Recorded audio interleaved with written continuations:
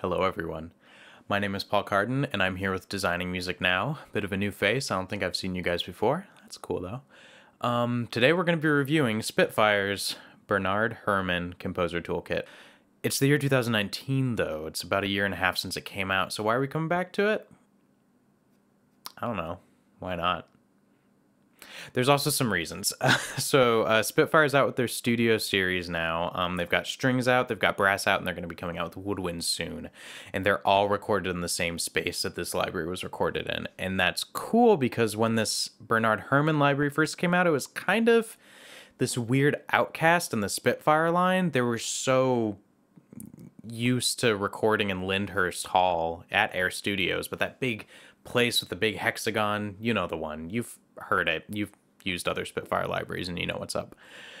You know, it was kind of this weird little library with this very tight, roomy sound and almost cheesy sound in a way that nobody was used to from Spitfire. It was kind of a breath of fresh air, but also kind of terrifying because, like, how are we supposed to use this? What else is it going to go with? It's this weird library with all these weird articulations that really, you know, you could do it with other libraries, but they don't have the same flair, but you can't match the sound, blah, blah, blah. It's a different landscape now, I think. And there's some other libraries out too, such as a Cinematic Studio series. Their Strings and Brass are out now, and they both have kind of the same sort of dry sound, while the Studio One stuff like Bernard Herrmann and Spitfire Studio series have a much tighter, denser, dry sound. It's really not dry, actually. It's very roomy. It's not a dry sound, it's a roomy sound, and I think that's an important distinction. But yeah, this library now has partners to play with, and I think it's worth revisiting. So yeah, it's regardless of the room, it's a very special library with a very unique focus. It's inspired by the orchestration of Bernard Herrmann, all of these very specific combinations of instruments direct from his scores. They were able to work with his foundation to get some of this stuff. There's some cool interviews on the site. You should check them out. But yeah, it's engineered, recorded, and mixed by Simon Rhodes, all recorded in the Studio One at Air Studios in the UK. Great stuff. It's a whopping 150 gigabytes once it's installed. You'll need a bit more to install it in the first place. But it's jam-packed with content. A lot of mic positions, a lot of combinations of instruments, a lot of articulations, a lot of really good effects patches. Yeah, it's kind of a weird library, but I think it's really fun, and we'll dive on in. So this is a review, so I'll lay down my critiques, my problems with the library, my intended uses, the ways that I've been finding use out of it, at least. And yeah. So as a quick primer, I do have a couple of things going on. I've got a couple of sends set up in east-west spaces too. Adding a bit of extra reverb. Notice that I have the decay time down on all of them, so it's a tighter sound I'm getting out of these things than the usual big concert hall. But be aware of that. It's a not a completely dry sound. I've been having so much fun playing around with this. Just making this demo was like such a blast. There's a lot of fun stuff happening in here. I've got some orchestra chords.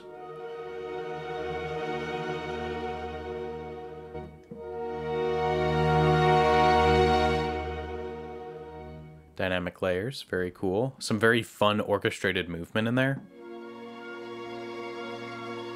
The fluttery bits. I love those. I've also got the Studio Orchestra Core multi in here, which is just shorts.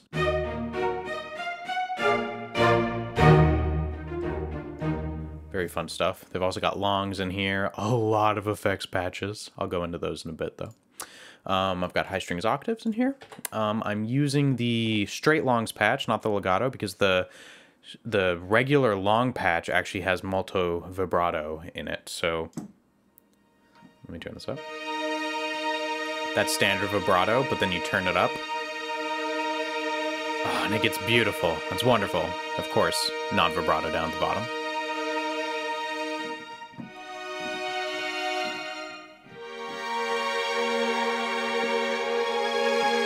Very romantic quality to those vibratos, especially the moltos. I really love it. And I'm using those because the legato patch only has non-vib and standard vibrato. Let me get back over there. I'm using the high strings trills in here, apparently, for some, this has dynamic layers as well. You also notice I'm using one of the wonderful RAM saving and also pre-mixed by Simon Rhodes stereo patches, and these are great. You've got a broader perspective in mix 1 and a tighter perspective with more close mics mixed in for mix 2. Love that stuff. High strings effects. Ooh. All this chatter stuff. These actually have dynamic layers. Very cool. Fun stuff. I use those in a few places to add a bit of tension in the background. I've got low strings and trombones. I'm using the shorts.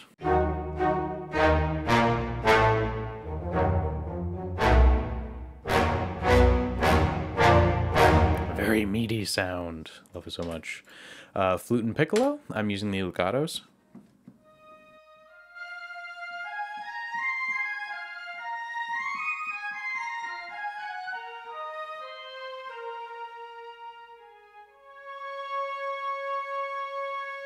And if I'm not mistaken, let me check here actually. These have vibrato control. Flat. Vibrato. Very nice. And that's in the legato patch too. Okay, let's hop out here. Horns. Just some big bombs. They don't have legato in this one, but the longs are pretty good.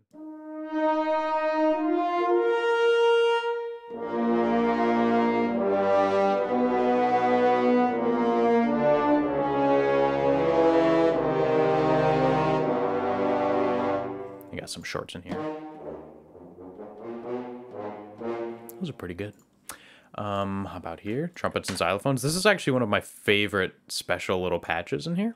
I'm using that in this section for some fun stuff. I'm using the shorts in octave spread, so it gives you a little more range on the keyboard.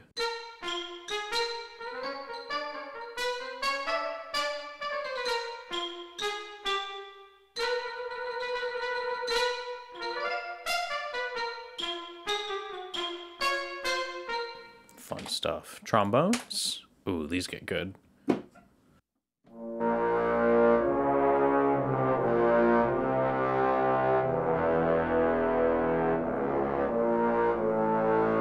Pretty sure these were sampled in an octave with both regular trombones and bass trombones. Great stuff.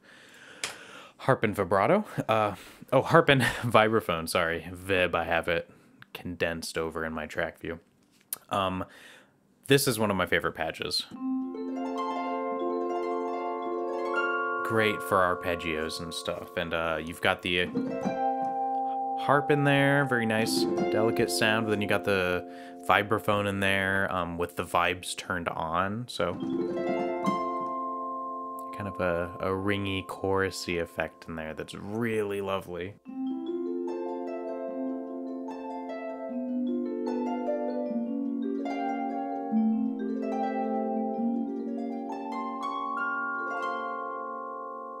Awesome stuff. They also have some great chords in here that I used in one spot, but I should use them more.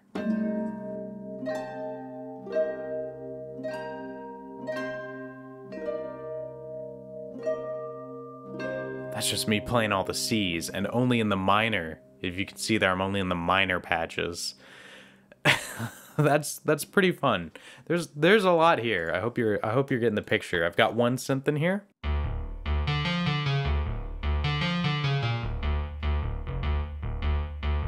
Which is in a seemingly stripped down version of their usual kind of synthy engine that Spitfire's been working on for a while. And excitingly, they recorded direct input, but they also recorded through some amps and through the main trees ambient outrigger mics in the studio. So they played these out into the studio and recorded them, and I think that's really cool. You get a nice roomy sound in the samples.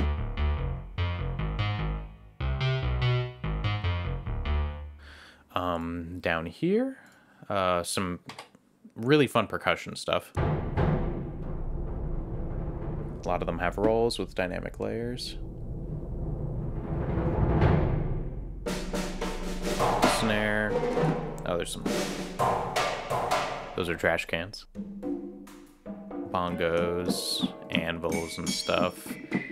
All sorts of fun little bits and pieces in there. One of my other favorites in the library, the timpani. Hot tip. In the, out of the easy view here, you've got a play two-handed option. And if you look at the keyboard down there, let me move it this way so you can see it behind my stuff there. It mirrors the whole keyboard, the whole range up into the higher area, so you can play two-handed, so... This is also up here. So you can play rolls and fun rhythms with two hands.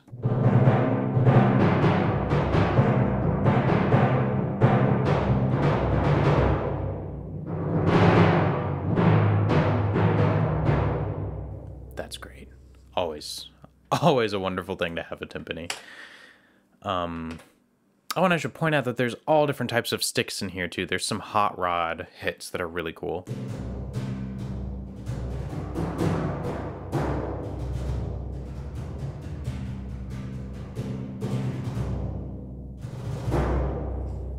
I love it. What's not to love about that?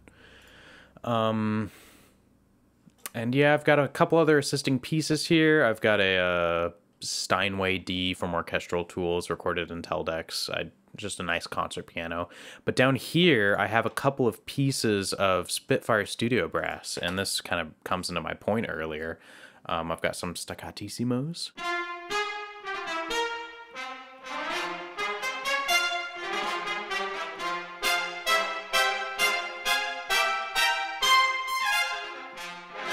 And it's recorded in the same space as Bernard Herrmann, so it just pairs in perfectly.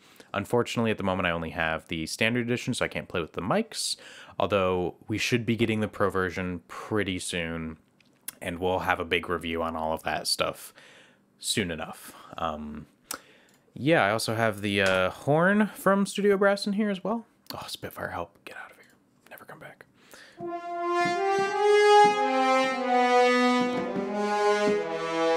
And just comparing that to the horns in Bernard Herrmann.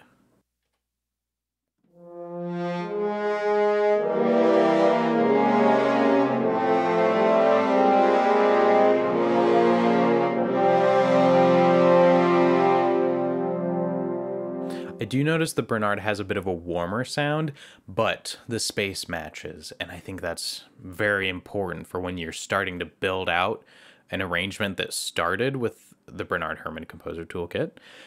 You have now some proper orchestral elements to play with in the rest of the studio series, and that's great. That's just the best.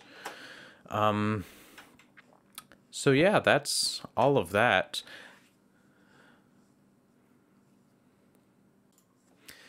So let's talk about this library a little bit more and some kind of technical details, because I think there's some interesting elements to talk about. So yeah, I very much recommend you kind of mess around with some additional reverb when you're working with this library. The dry sound is great. It's recorded well. It's all in there in the samples. And if you want that really dry sound, it's perfect. But I do think that supplementing a little bit, or even a bit more than a little bit, can be really, really doable, up to a point. So, Studio One at Air Studios is a pretty small place. You can look at some pictures online of this place. It's 100 square meters compared to Lyndhurst Hall, which is Spitfire's normal recording space at Air Studios, which is about 300 meters squared in that main hexagon. But then you've got the galleries up top, which a lot of bloom comes from. The sound travels up there and kind of swims around and comes back, and it's beautiful. It's wonderful. They even set up mics up there for some of the libraries. Gosh, yeah, that's a much bigger space. But then you've got something like Orchestral Tools Teldex Hall, which is 450 square meters, which is huge. That's why that library has such this big, blooming, massive sound to it. All of their stuff does. And it's great, but very different than this library. I'd say something a little more similar is Trackdown Studios, which is where Cinematic Studio series was recorded. So Cinematic Studio Strings, Cinematic Studio Brass, all of them were recorded in this place. It's about 440 square meters. That's pretty big though, right? So that's interesting. That's another good point, that just because the size is similar, the sound and the reverb can be very different. So there's obviously a lot of stuff set up in those sessions for Cinematic Studio Series to kind of deaden the sound and give it a tighter sound. Teldex is tall and it's got a lot of reflective surfaces, but I assume that that place that Cinematic Studio Series was recorded in has a lot more deadening on the walls. It's a shorter ceiling, stuff like that kind of deadens the sound, gives it that studio feeling. But then Air Studio One is really interesting. It's a lot of hard surfaces, very close. And you look up pictures of the recording sessions, and they're almost up against the walls, some of the players. And that's interesting because since they're so close to these surfaces in the space, you get a lot of reflections back. You get a lot of ambience baked into all the samples. You can't escape it. There's nowhere in the room that you can sit a horn, for example. Might get close and expect to be far enough from the walls to not catch some of that natural sound. So when people say, oh, Bernard Herrmann sounds cheesy, it sounds really dry, it's not a dry library at all. There's a lot of room in it. It's a very dense and tight room, though. So it's very short, but it's not dry. And I think that's a really important distinction. It's a very lovely room. I love the sound of it, but know that it's not going to give you that big cinematic sound of a big symphonic orchestra in a large scoring stage or in a concert hall. Not at all. And I think that's where the library suffers, and that you're not going to be able to get it to that place. I think it's also important to talk about some of the negatives of the library. It's such a massive thing. Like, think about that, 150 gigabytes of samples, all these different mic positions and all of these different articulations. I mean, you open this thing up. I mean, just in the studio orchestra patch, you have all of these articulations here and different dynamics layers, all this stuff. There was a lot of editing time. And I mean, you look at they recorded this stuff in 2016. Obviously, Bernard Herrmann Composer Toolkit was the first kind of like almost beta test of their studio sound. Like, we didn't know that they were going to come out with the strings and the brass and soon the woodwinds in that studio. So this is obviously their first run through. I wonder if they wanted to get it out quick to test what people thought of the sound. But yeah, it was all recorded a while ago. It obviously took a while to put this together. But there's some weirdness in some of the libraries, in some of the patches rather. Just some general bugs, some articulations that are swapped around, some rendering errors where articulations run off the screen because there's too many of them. Although other patches, they properly break down into 2 rows. It's weird, some funkiness in some of the stereo mixes. This is all stuff that I submitted to Spitfire's bugs very recently, so I'm hoping that they will patch these things soon. And I think they will. I almost wonder if a lot of this hasn't been noticed just because, I feel like this is definitely one of their lesser selling libraries. It's a huge project, and they obviously are so passionate about it. But in the end, there's a couple of places where stuff seems a little bit rushed. I wonder if they realize, like, oh, we recorded all of this content, and like, oh, we need to get it out, and like, oh, just kind of push it out so we can test what people think of this type of sound, not the Bernard stuff, but the studio sound, and then push forward and see how long they can take on the rest of it to really polish it up. At the moment, I don't see the complete polish in this, even though there's so much stuff. It's so good, and a lot of the stuff really just works. There's just some like weird graphical interface stuff, some weird swapped articulations that it's a little funny. It's a little funny, and that a year and a half later these things haven't been patched out, I think says some things about how many people are buying this and who even worries about that stuff. And also, maybe people notice the bugs and they just don't know how to submit them. Go to Spitfire's support page and send a chat, email, whatever. Let them know. They'll log it. They'll try and do something about it. They're normally pretty cool over there. But yeah, some weird bugs. Something else that has bothered me a lot as I've explored this library, and this is just kind of a learning of the library. This is stuff I can get past, but is a bit tricky for new users. The extended techniques are a little confusing. Wondering why they would like put certain things in some of these patches, but not in others. This is a great example. High strings half section. If I load this up, you get a good handful of articulation. You get legato, you get longs, consorts, flautandos, which are beautiful, by the way. They're the best. Let me play them for a second.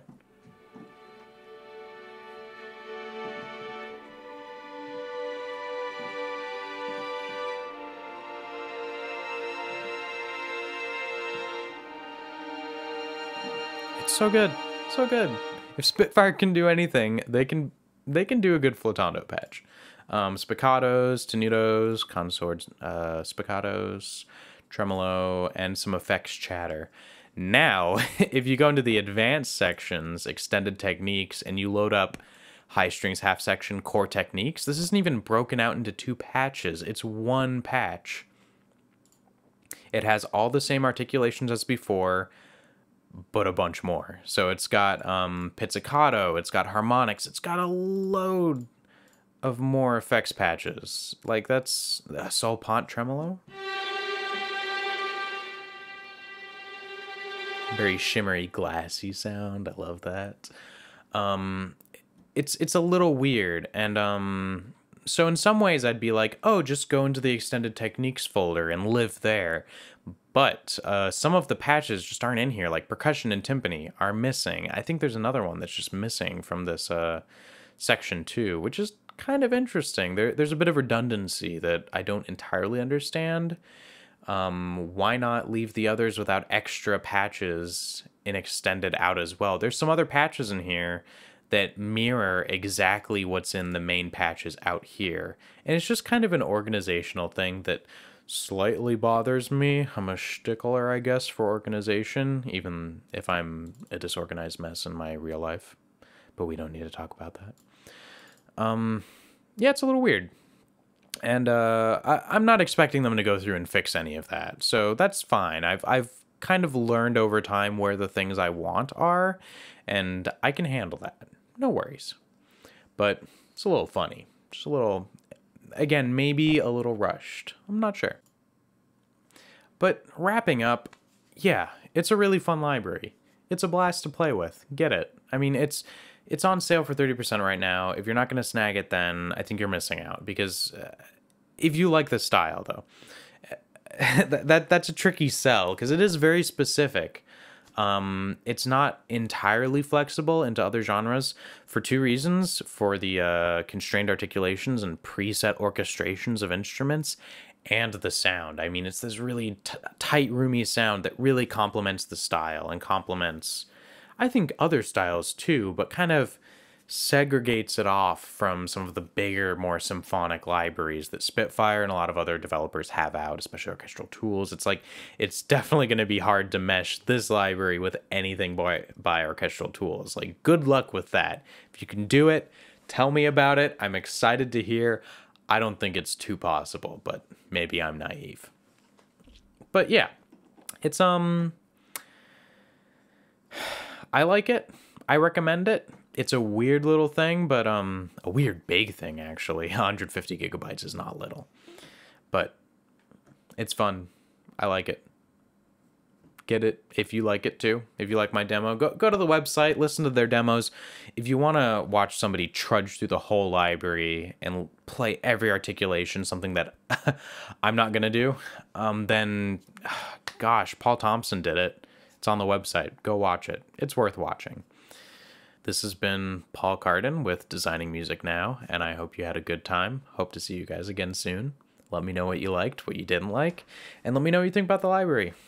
If you have it, tell me about it. If you bought it because I told you to and you hate it, tell me about it and dislike the video. Please do it. It feeds me. Okay, bye everybody.